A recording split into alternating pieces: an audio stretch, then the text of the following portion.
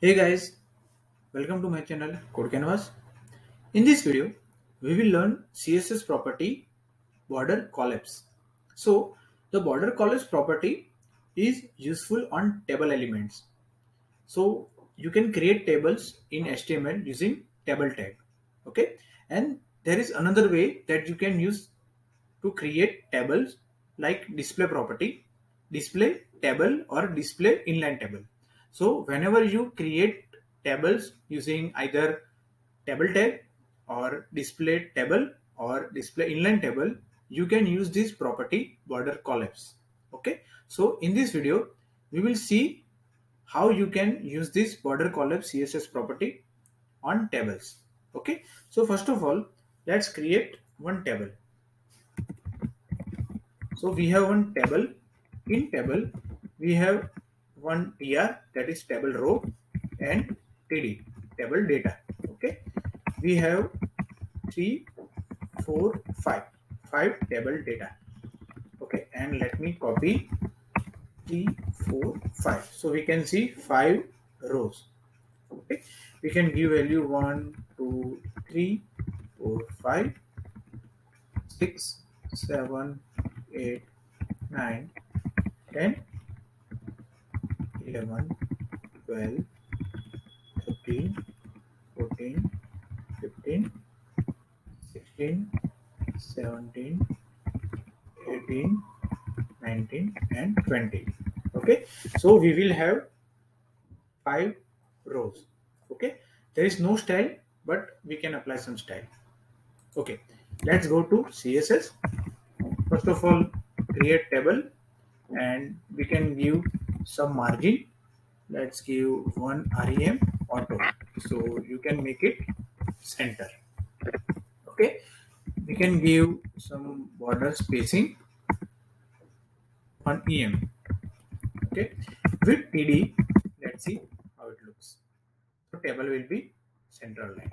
Okay, with td you can give some padding on em on top and bottom, and 1.2 em to left right, so it will be a square box.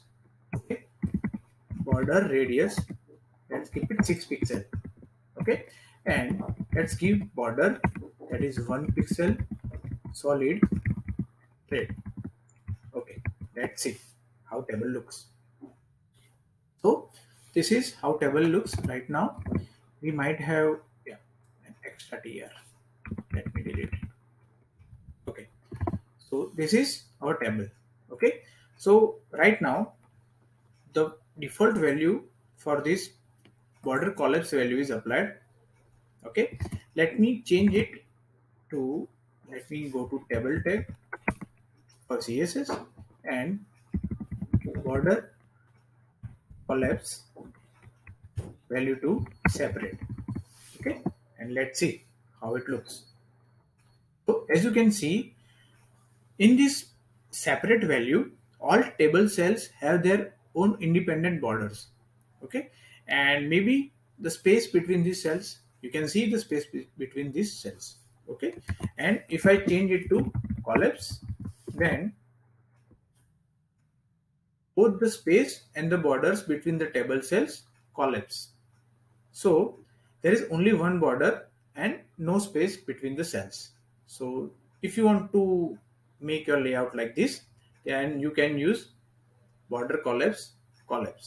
Okay, so you can consider the value of border collapse as separate, so all the cells will be separated, and collapse if you want to make it collapse. When border collapse is collapse, you need to remember one thing, that border spacing and border radius will not be applied. Okay, so this is, you might need to consider. Okay, and when you say about the browser support, it supports all the browsers: Chrome, Safari, Firefox, IE, Opera, and mobile browsers as well. All right, if you like this video, please hit the like button. If you want to see more videos, please subscribe my channel. And if you have any questions or any suggestions, you can leave your comments below the comment box. Alright guys, this is all. for this video. Thank you.